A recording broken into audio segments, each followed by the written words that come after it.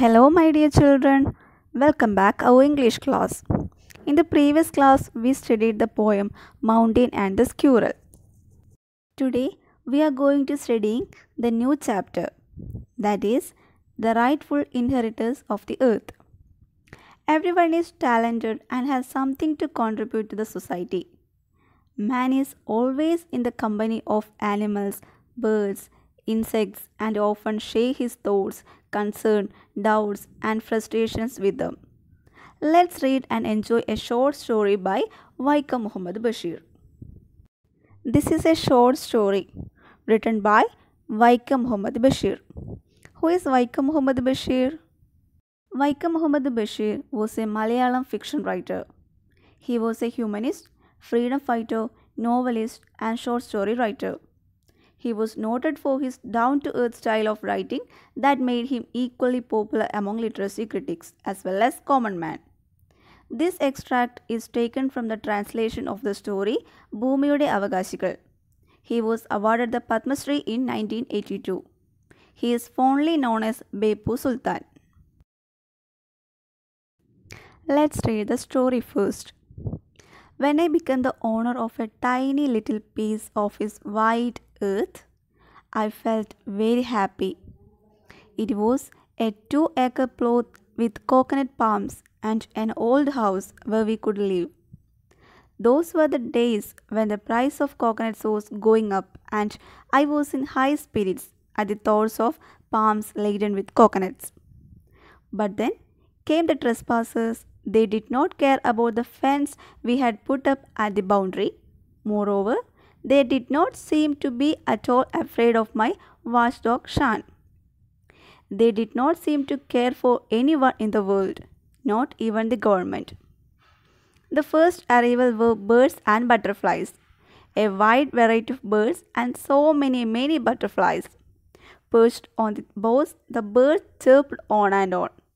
The butterflies fluttered around in the courtyard, flashing their colors in the sunlight. Then came the crows. Their raucous cawing was unbearable than the racket of other birds. But the worst was that they missed no chance to swoop down on our hands and cheeks. Next to arrive were the hawks birds that perched on our coconut palms. However, while they sat in higher planes, their aims were just as low down in the dust. The hawks and the crows had the same agenda while they watched and waited. In the first paragraph, we can see that the writer, that is Waika Muhammad Bashir, became the owner of a tiny little piece of this wide earth. We know that the earth is very wide, and he became the owner of a tiny little piece, which means he buy a little piece of land. He felt very happy. It was a 2-acre plot with coconut palms and an old house. Those were the days when the price of coconuts was going up. That means prices of coconuts were very high and he was in the high spirit at the thought of palm laden with coconuts, because in his land there are plenty of coconut trees. So the days were when the price of coconuts was very high. In the next paragraph, what happened? There came many trespassers. What is meant by trespassers? That is the illegal entry of someone into a place. They did not care about the fence. They did not care about the boundary wall or boundary of the place, that is Waika Muhammad Bashir. We had put up at the boundary, that is the Bashir was put up a boundary. Moreover, they did not seem to be at all afraid of my watchdog Shan. Bashir was a watchdog that is named as Shan. He, that is the trespassers, did not afraid of the watchdog Shan, and they did not care for anyone in the world, not even the government. So, here we can see that trespassers are very bold. They not at all afraid of the watchdog Shan, not at all afraid of anyone in the world, not even the government. The first arrival were birds and butterflies. So, who are the trespassers? Yes, the birds and butterflies.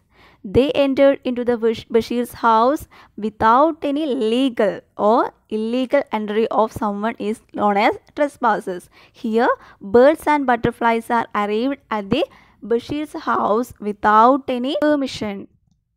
Butterflies and birds are flying around the courtyard, flashing the colors in the sunlight. Then came the crows. The next trespasser is crows. The raucous crowing was unbearable than the racket of other birds because the crows are very dirty sound. So it is very unbearable, which means very disturbing. But the birds and the crows were never missed the chances to swoop down on our hens and chicks. In the courtyard there are many hens and chicks, and the birds and the crows are disturbing the hens and chicks in order to swooping down. The next trespasser is hawks. They reached at the coconut palms, and even though they were sitting in the higher planes, their aim was at the dust. That means their aim to the hens and chicks. So here crows, birds and hawks are eagerly waiting for the hens and chicks. Nor were they alone. There were mongooses in the bamboo thicket, and there were foxes in the shrubs close by, ready to pounce on the hens. Then there were rats. Rats, of course, were found everywhere. Even as I wondered what right all these creatures had to be on my land, there arrived a fierce creature without paws or wings, a cobra. It stood before me, dignified, majestic, its hood spread out. It hissed as if asked me what business I had on this land. Didn't you know that I was the new owner? You had better leave my 2-acre land at once, I said. But then, where could it go? Had not the whole earth been taken over by man, bit by bit? Not the birds, crows, and hawks are alone. There were mongooses in the bamboo thicket, and there were foxes in the shrubs close by, ready to pounce on the hens. And we can see that there are not only the birds, crows, and hawks. There were also mongooses in the bamboo thicket, and also the foxes are ready to pounce on the hens, ready to catch the hens. There were rats also. We know that rats are very famous, so rats are found everywhere. Even as I wondered, that is, Bushy wondered that all these creatures had to be on my land, there arrived a fierce creature without paws or wings. And there arrived another creature that has without paws or wings. That is a cobra. It stood before me, dignified, majestic, its hood spread out. It hissed as if he asking me what business I had on this land. He was standing like, what business had on this land? Because this is my land. And Bashir replied that, didn't you know that I was the new owner?